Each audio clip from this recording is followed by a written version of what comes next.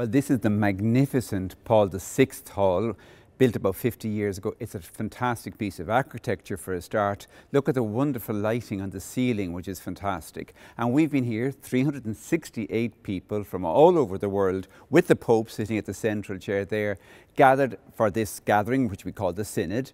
And if you notice, there's a few small little details I'd like to point out. The fantastic sculpture piece right there at the centre, Christ risen, and it kind of branches as if the whole of creation, the whole of the world is being taken up into this dynamic moment where Jesus is risen from the dead. Then to the right of it there with the icon of Our Lady. Now that dominates the whole proceedings, as if to tell us she is present with us as well.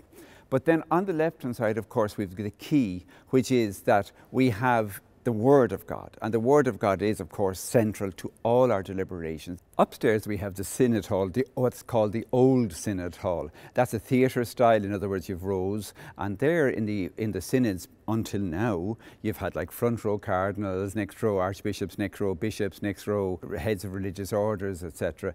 Maybe then towards the back lay people if they were coming. So that was a very tiered, ordered, as it were, a gathering.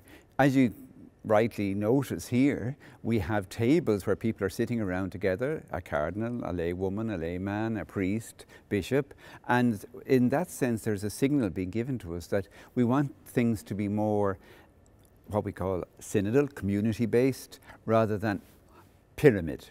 And that has probably been one of the emphases of what's happening in the Catholic Church at the moment. That doesn't deny, of course, we all have our specific jobs to do, our specific roles, but we need to be much more collaborative, participative, working things out together.